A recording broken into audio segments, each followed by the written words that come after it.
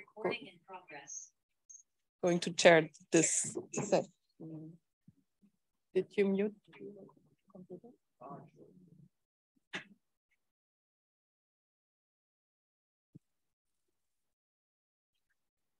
Okay, so we have, so it's mine. I thought it's muted. Okay.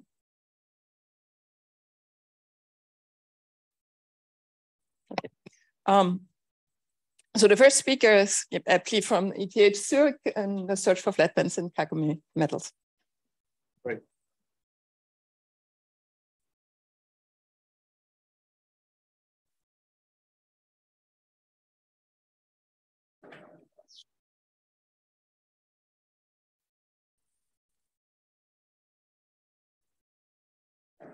Audible? Yeah, I guess it's audible. Okay.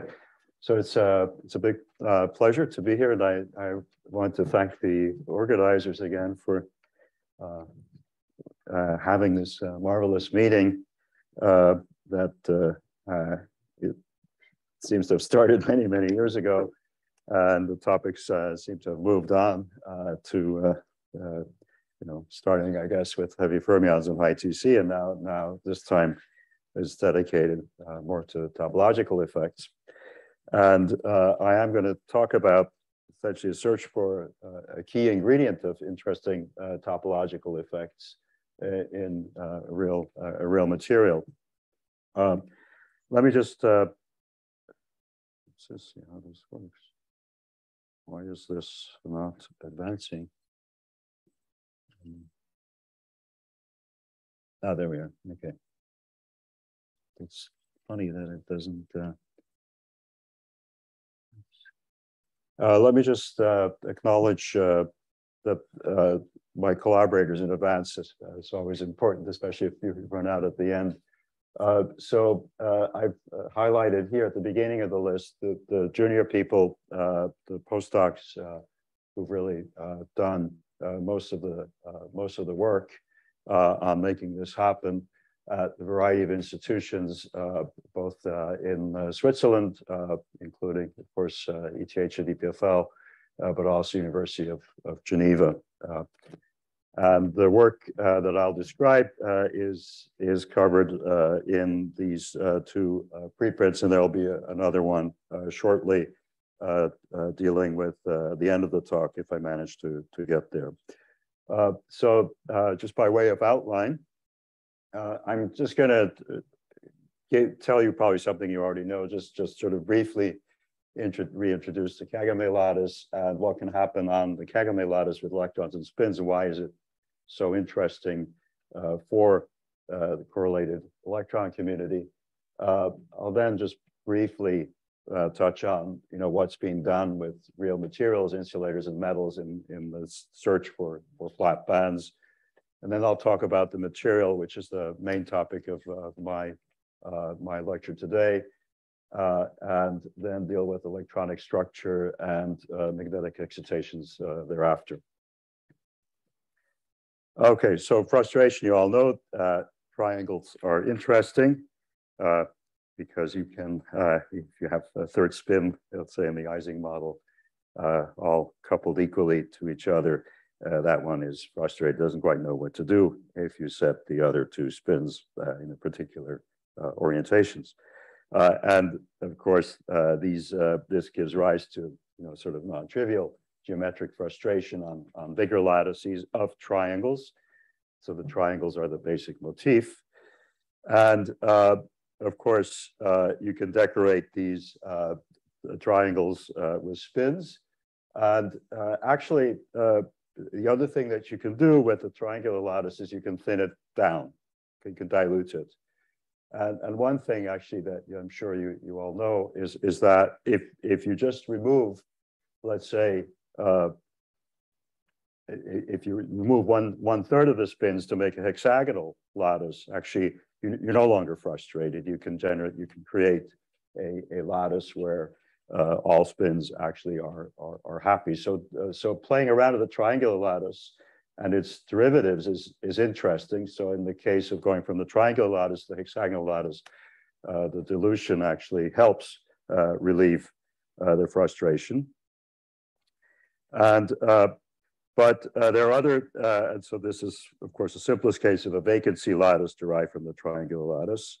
You can, of course, also have more interesting vacancy lattices than simply hexagonal, which we know so well from graphene these days. You can have a 2x2 vacancy lattice, and this actually gives rise to the Kagomé lattice. That actually maintains some of the triangle, so there's frustration that is actually continues to exist. And this thinning out exercise in this case, leaves you essentially with a problem for the simple Ising model, but actually you can relieve the frustration, of course, to some degree if you have continuous spin degrees of freedom on any of these lattices. But what happens with the Kagomé is especially interesting with this vacancy lattice. You have this opportunity here to create, let's say, some ordered structure, be it antiferromagnetic or ferromagnetic, where you actually maintain local degrees of freedom, which can fluctuate at no cost to their environment. Okay, so what this effectively means is that in real space, you have these localized degrees of freedom, which essentially can rotate in the presence of everything else without any cost.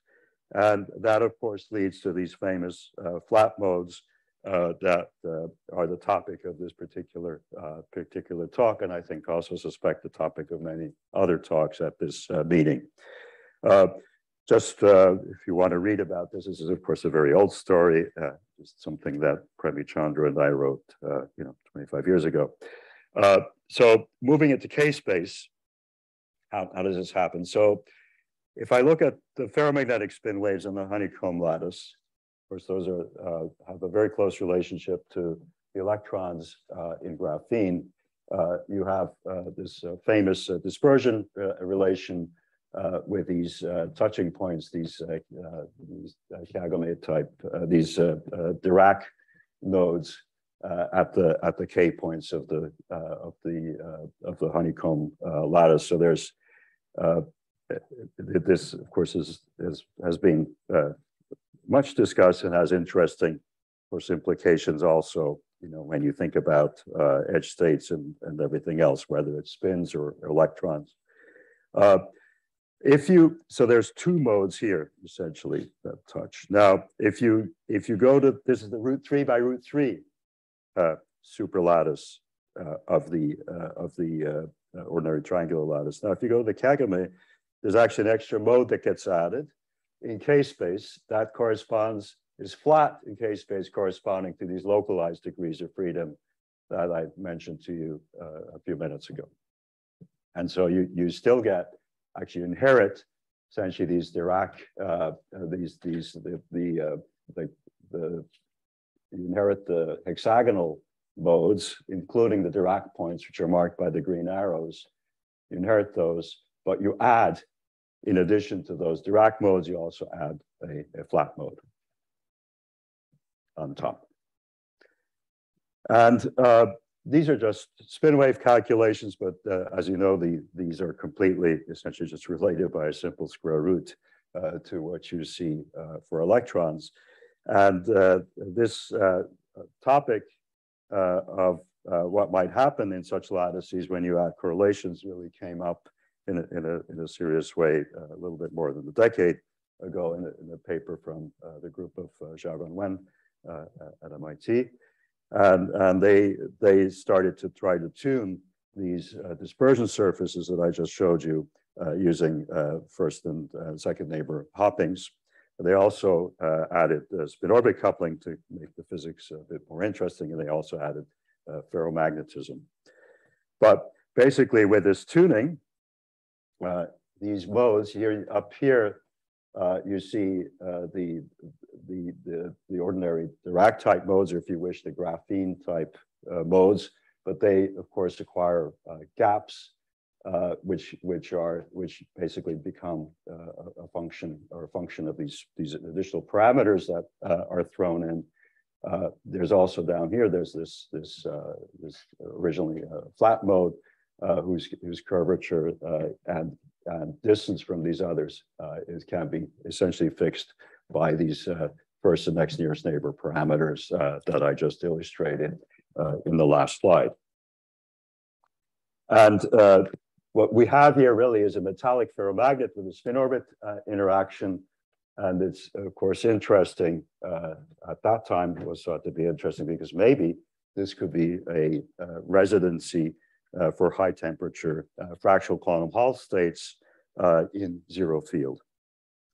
And so, long story short, here's a particular tuning that they used. They introduced flat bands in this simple lattice, Kagomé lattice with a U.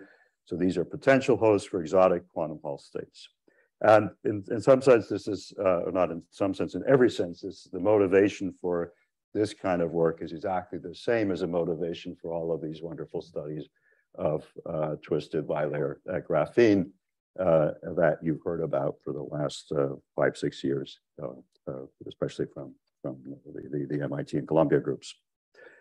So what about experiments to actually see these flat modes, actually to spectroscopically make sure that they're really there and that all of this theory based on very simple models is somehow relevant for actual physical measurements. It turns out actually that it's rather more difficult there. I mean, on the insulator side, essentially for the simple ferromagnetic Kagomé systems, the best data are available for this horrible organometallic thing with copper. It does have ideal, this copper BDC, I can't pronounce that, benzene dicarboxylate, but I just did. Those are the things that essentially are stuck between these layers. You see the benzene rings there. And then there are these Kagomé layers, which are actually quite perfect for copper. Now, the unfortunate thing with this is that it's not possible to get really large crystals.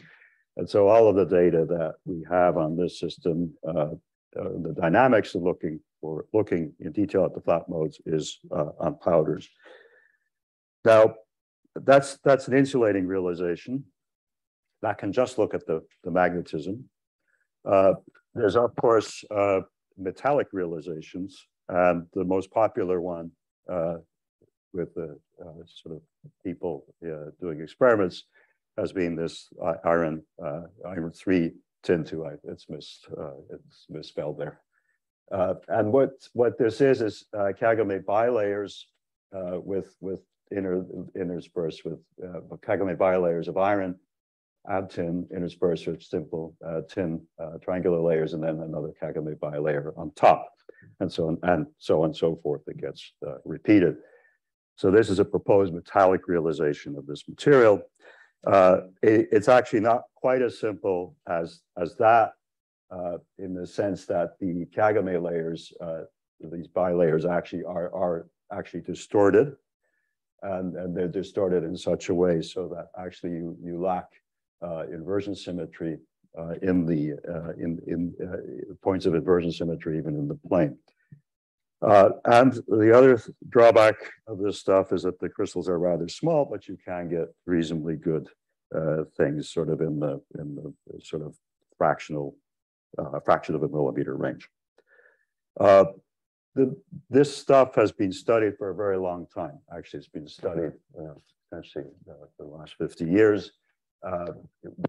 It's curious. It has a very high ferromagnetic transition temperature. It's not 6 out of 30 K, so it's a very strongly coupled sort of stoner type system, one thinks.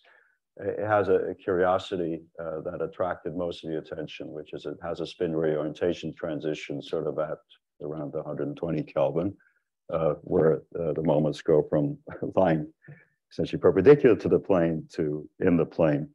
And it turns out that there's recently we've been able to establish there's a nice critical endpoint associated with that transition. This is not the topic of this talk.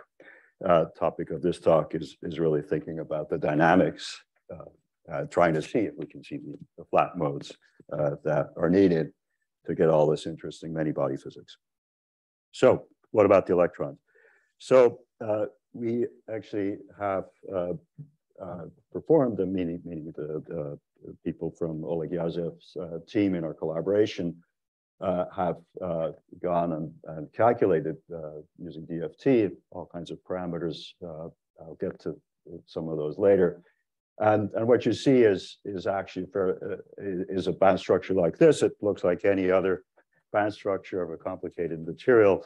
There's actually in this any DFT calculation that you look at bears no resemblance at all to the simple dispersions that I showed you at the beginning, even the dispersions that Xiaoguang Wen got when he expanded the hopping range to second nearest neighbors. So it's a fully three-dimensional metal. So that's a little bit sad. It's got an absolutely baroque Fermi surface. So again, nothing at all like what you were told to believe. And then people, of course, did photoemission. And what I'm trying to convey to you here is that actually the photoemission doesn't actually show very much of that spaghetti. The photoemission also has a drawback, especially as photoemission is usually performed, is that not only do you see the spaghetti from the bulk, you also see all kinds of fill from the surface states, particularly at the energies where people like to do photoemission, which is near between 50 and 100 eV. And so there's some ghost-like features, and a lot of time was spent in the early days, meaning a few years ago, on looking near the K points. Of course, these are the same K points that are inherited from the hexagonal lattice and triangular lattice. And there's this feeling that, well, there are probably Dirac points there. Now, what the calculations actually do show is that those so-called Dirac cones are, first of all, they're not predicted by DFT for the bulk, but they're actually derived from a superposition of surface and bulk states. And so that's sort of the, I'm happy to engage in more discussion about that, but that's basically a done deal. There are no Dirac points here. The other thing is nobody can see any flat bands there either. New discovery, which there'll be, I think, a talk later in the meeting about, is that although there are no Dirac points, there are tons and tons of wild nodes, which are very close to the Fermi surface. So the other thing to say is experimentally, there are these, although there are these features which have fooled people for a long time, there's no sign of well-resolved quasi-particles near the Fermi surface, and no sign of resolved flat bands anywhere, but there are curious features in the 3D band structure which ARPES does see. And they're seen in actually in a very ghost-like way. So what I'm showing you here is essentially a photoemission. You of course all know that with photoemission you only conserve momentum in the plane, but of course you could always fix the momentum along the Z direction for the initial state by looking at the energy, the outgoing electron energy. So you have a way actually to perform KZ scans by varying the energy KZ, where Z is perpendicular to the surface, perpendicular to the basal planes of this material. You scan the photon energy into the soft X-ray regime. So this is now hundreds of eV. And so what I'm showing you at left is a section of the Fermi surface actually in the KY, KZ plane. Okay. And what you see is that there are actually curvatures there. There are band curvatures there. There's also what's noticeable is that if you look in detail and with some optimism near the gamma Z points, is there looks like to be some essentially zone center Fermi surface, which is actually fully modulated along Z. And you can make this out in this cut along this vertical dash line you can see here that there are alternating sort of dark and bright regions exactly at the Fermi surface, basically centered on the gamma and Z points. So that was just a very, very small hint. This is hardly definitive, but it said that perhaps to look for, we should try to finally see if we can actually image directly real quasi-particles near the Fermi surface by going into a different regime with the instrumentation that's available for ARPAS. And what we decided to do to try to see a little bit more in detail, particularly what goes on near the gamma points, is we went to do laser ARPAS with a very low initial photon energy, just 6 eV.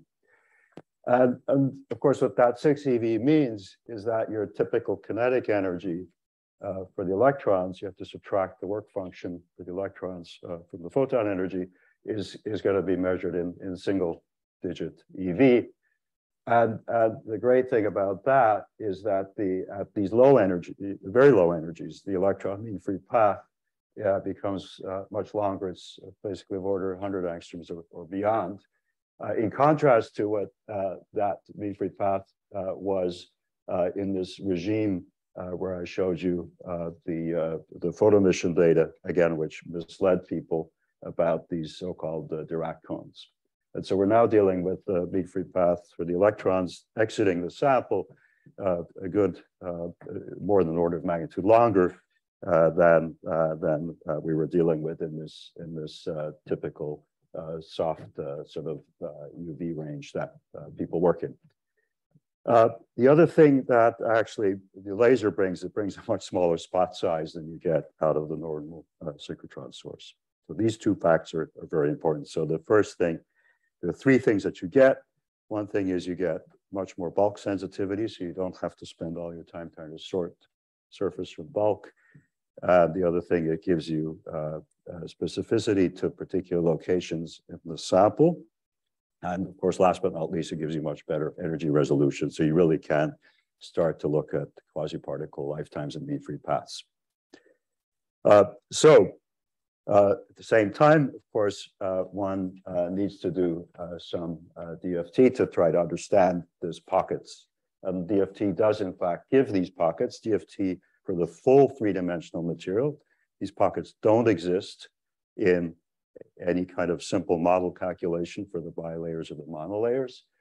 And the most important thing, I know this, unfortunately, this screen is much smaller than I thought it would be.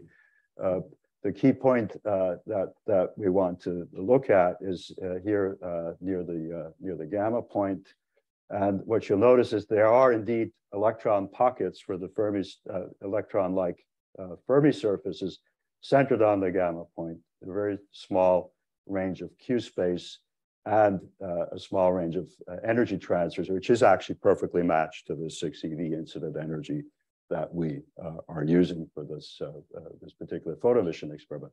Now, the other interesting thing that the calculation, of course, reflects is the fact that there is no, that there is actually a missing inversion symmetry in the plane for these real materials. Again, if you squint at this, and again, I'll show you a little bit more data later in a minute, is depending, in fact, on how you, depending on essentially the orientation, let's say, of your experiment relative to the crystal, you'll find that actually these Fermi surfaces are not inversion symmetric going to the gamma point. Okay, so that's, and the last but not least is what goes on near the gamma point is very, very sensitive to U in the DFT plus U calculations, which were performed here. And so if somehow you can get your hands on these gamma points in a clean way, you can actually determine what U might be. This band minimum really moves quite strongly. U of 1.3, for instance, the band minimum is at something like -0.1 eV below the Fermi surface. And if U is a half, then it's substantially lower, around 0.3. So if you can, with high resolution, measure that band minimum, you can also establish a key parameter for the many-body physics here, which is basically the U term in a DFT plus U calculation. Okay, so now finally, show you some data. So the data do not disappoint. These are now subtly, when you do this experiment, sure enough, you actually resolve these features at the around the gamma points. And you see a nice, seemingly sort of circular thing, which has threefold, not sixfold symmetry. Okay, so it doesn't invert. So if they rotate by 180 degrees, that pattern is not the same. The other thing that you see is evidence that there are actually three bands there, and we just label them alpha, beta, and gamma. And the minimum is minus 0.1 EV, which means now you could actually compare directly with the DFT plus U calculation and then isolate this U term. Now, if you move the beam on the sample, actually you rotate this pattern. Okay, you rotate it, if you like, by 180 degrees, or if you wish, 60 degrees, which of course is equivalent to 180 because it's of course a threefold symmetric pattern. So what you can see here at the top, you can see that this pattern here is rotated, so flipped through the origin. Also, if you look at the energy Q dispersion curve, it's simply also just simply flipped around the origin.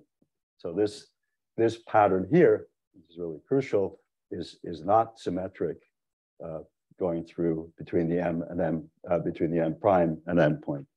So depending on where you are in the sample, you get different looking band structure, but it's always symmetry related in the sense that there are two band structures that you see, which are simply rotated relative to each other by 180 degrees. Okay, so the twinning matters, yeah. Yeah.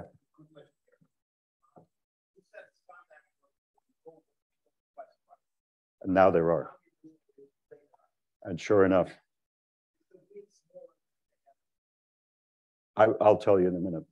Yeah, that's the next topic. But let me just do the material science housekeeping first, and then we can do the physics.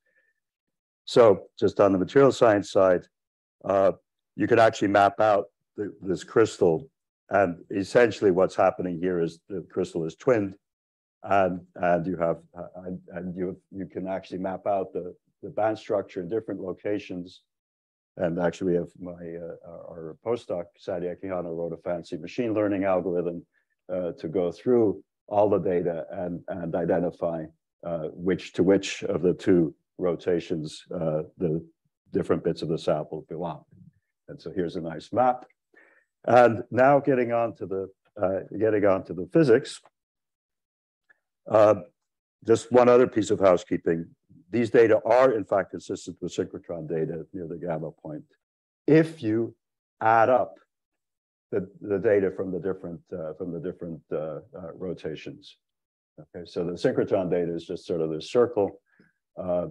If you then simply add the two types of domains that we have, you get something which looks rather similar to the synchrotron data, but as Andre just pointed out, the resolution is much better. You can start to do physics with those streaks. So let's talk about the physics you could do. So this shows, first of all, the comparison in detail with DFT. The DFT actually, this is a DFT calculation where we've done a little bit of averaging along the Z direction, simply because, of course, even here, there's still a finite escape depth for the electrons. But what you see here, next to those data, basically going from the M prime to the M point, is three major bands crossing the Fermi level, three major ones. And then, amazingly, actually up here, there is a flat band, not far, just about 20 or 30 millivolts above the Fermi level. And so this actually, the DFT really replicates that structure with one big proviso, namely that there are three bands crossing the Fermi level, not two. So there's a spare band that's come into the data. That one, beta band. It turns out that beta band is the sharpest one of the lot. And in fact, what I've been showing you here is just cuts through the actual data, just showing you how sharp, in fact, that beta band really is. And what you're seeing here at the left is two polarizations, and it turns out actually whether you see that band or not depends on the polarization, how you see that band. But what's found is you get fairly sharp, what we call these alpha bands. But then if you tune into this vertical polarization, you actually get, you can actually see what we call a gamma band, which is here. And on top of that, you see an extremely sharp beta band. And in fact, if you just analyze the mean free path that you get from that, it's in excess of 100 angstroms, something like 150 angstroms, which is actually comparable to what you get as a mean free path from the just very simple Drude analysis of the bulk resistance. This is around 20 Kelvin or 10. Actually, it's around 4 Kelvin. It's down. Yeah, it's a low temperature. The domain size is just measured in several, is 20 microns type. Yeah. So the scale bar is 40 microns. So you park actually the data that I'm showing, most of the data were parked here.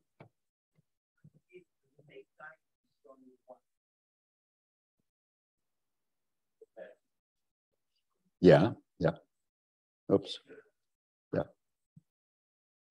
So depending on the polarization, so here you see basically, you have to look at the contour plot. You see two things, and I'm just cutting very, very close to the Fermi edge here. And so what you see here is you do actually see two things. This thing looks like a shoulder, but it's actually another peak. And then you see this extremely sharp object rising from that. Yeah, on the other side, you see alpha band as a fairly sharp peak, but not quite as sharp as this one. So beta is the sharpest one of the lot. Yeah.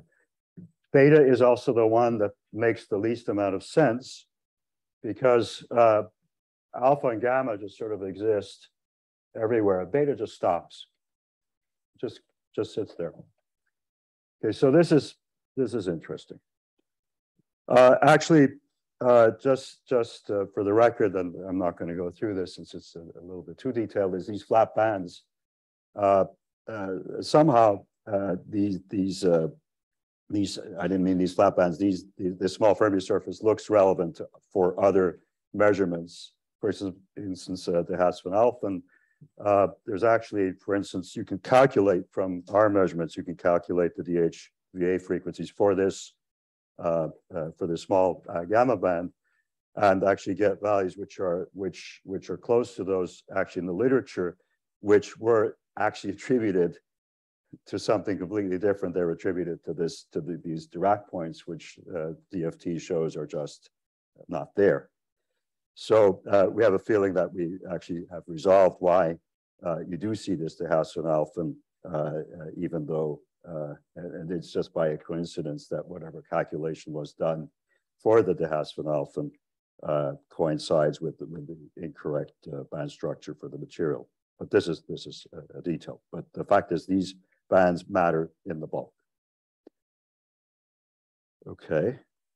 Now, there's another interesting thing about this stuff. So we said that there are 3 bands when in fact I really expected only 2 based on the DFT. But if you warm up from 6 Kelvin or 70 Kelvin, that beta band just disappears.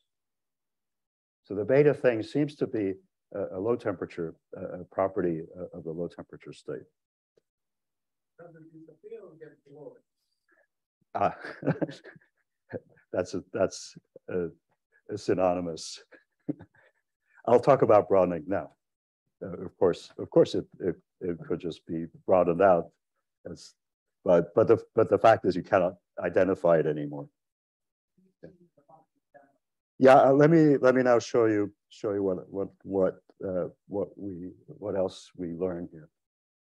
So we actually have plotted up here for you.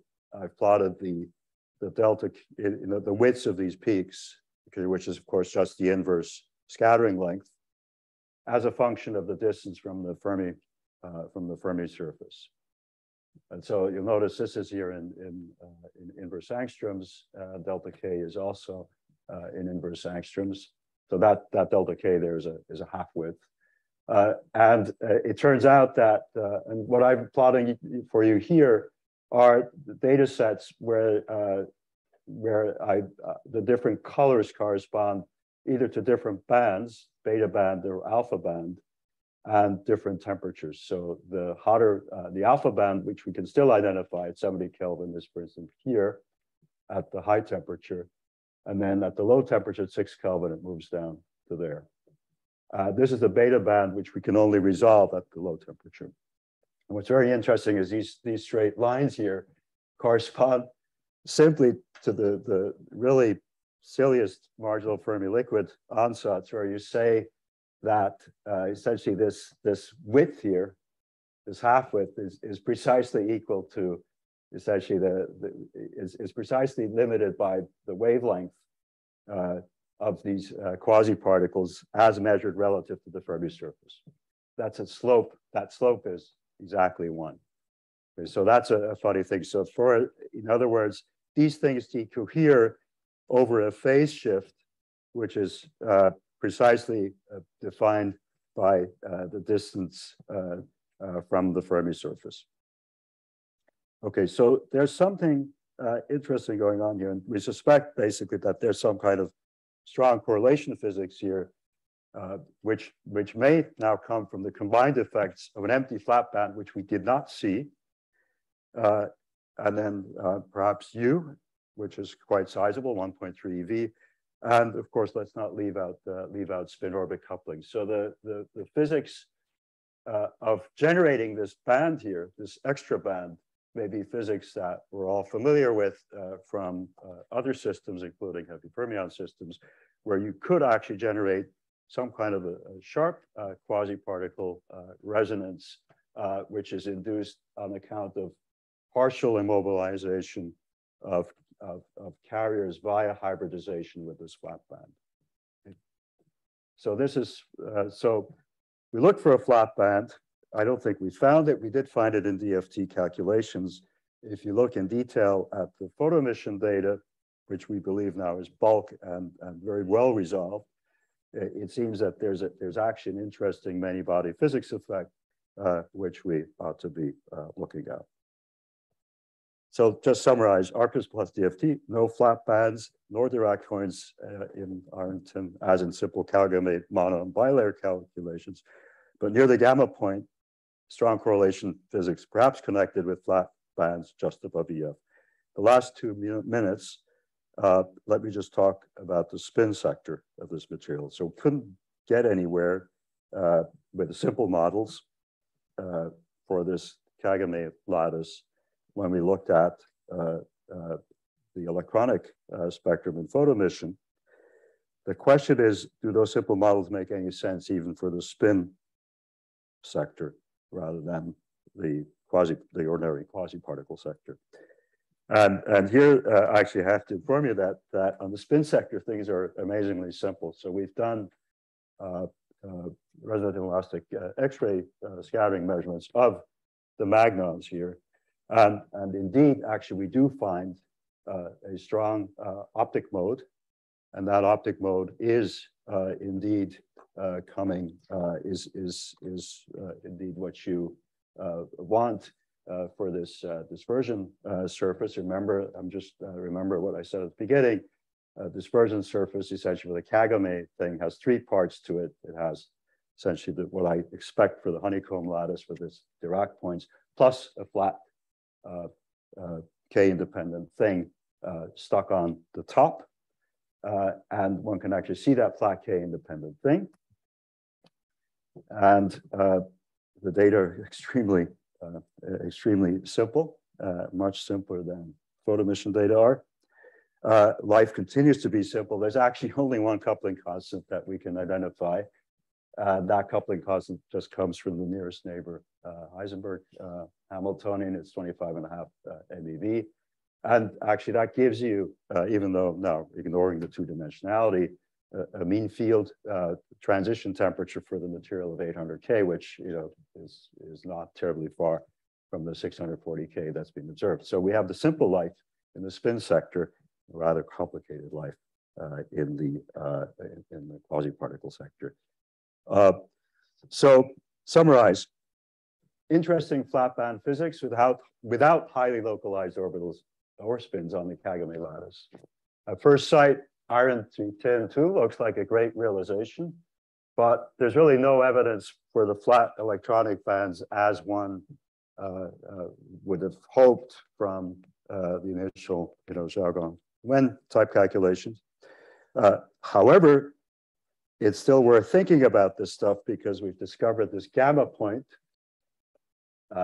centered small Fermi surface where there's clearly some strong interaction physics going on.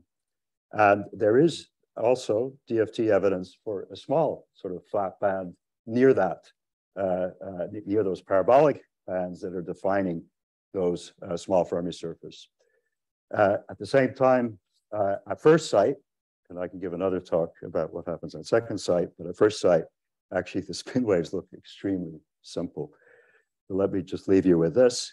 This stuff is both simple and complex, and I think it has some legs left for people like yourselves to do some theory on. Thanks a lot.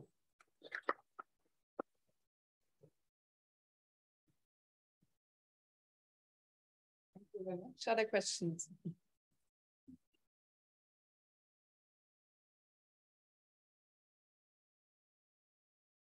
Give about probably question about the second talk that you are going to give. If you phrased magnetic results in terms of spins, just spin Hamiltonian. If instead I will use fermionic language, metallic language, and takes point of view that you said that there are bands near the Fermi level and presumably flat band above. Right. If I take this and calculate particle hole bubbles, and then from them calculate spin susceptibility. Right. Do you think, did anyone do this? No. And second, that probably flat band will have some effect on S of Q and omega. That tiny flat band now. I don't know it. Yeah. I mean, what I could tell you is that this story on the spins is much more, when you start looking at the details of that, it's much more complicated than that. So the physics of this magnetic response function is, the poles of the magnetic response function are correctly given by the stupid theory with one parameter, but everything else, the real parts of the pole are given, but everything else is completely different. But in general, this is a metal, right? So it's a good metal. It's a very good metal, and the life is extremely different. I mean, I can just maybe give you a preview because I skipped over those slides. This shows this is essentially the magnetic susceptibility as a function of Q and omega for the simple Kagomé lattice. Now, of course, with Rix, you only have access to the zone center, but the fact is that there's a selection rule for normal system with localized moments, which says actually the optic mode should not be visible, for example, in the Q goes to zero limit. That selection rule is hugely violated in this stuff. And the other thing, of course, if you start looking at we've then, of course, done an analysis of these data. The eigenfrequencies, as I say, the real part of the eigenfrequencies is actually given correctly by the stupid theory, but the imaginary part is much more interesting. And also the scattering amplitudes are not at all given by do not obey the normal extinction rules that you have for an insulator. So life is much more interesting there also.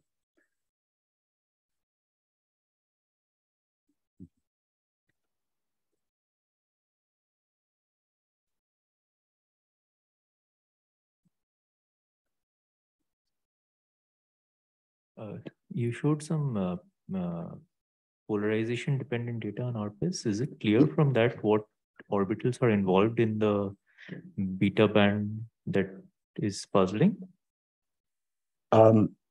Well, yeah, from the polarizations, of course, you can tell that.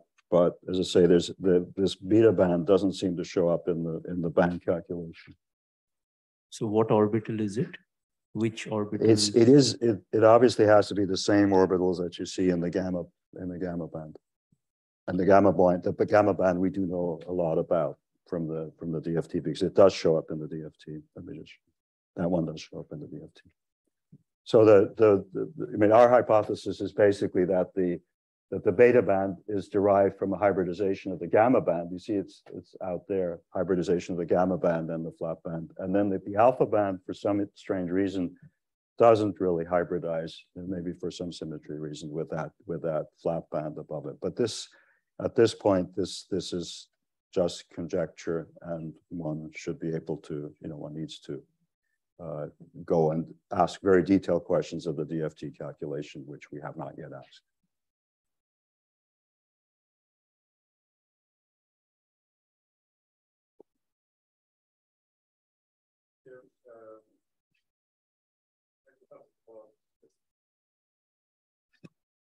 You mentioned something about marginal thermal liquid, telling that delta K precisely equals to K minus Kf. So I just wanted to, if you don't mind, what is delta K?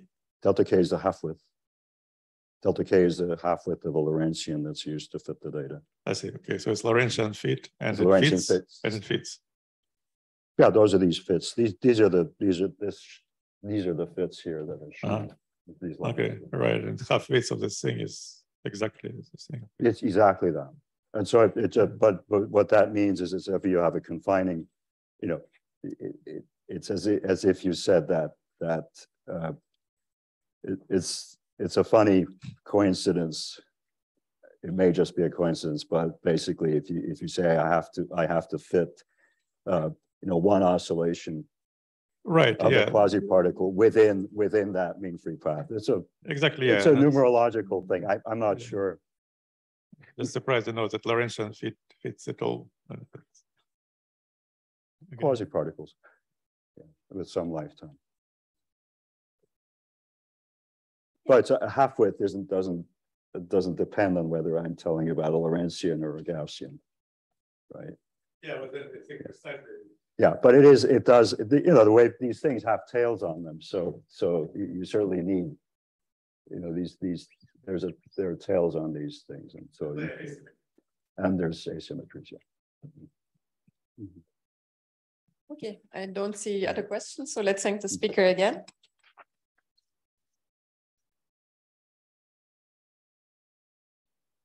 So the point is basically that those beta bands are generated dynamically at low temperature. And this is an exercise for the theorists to validate or refute that claim.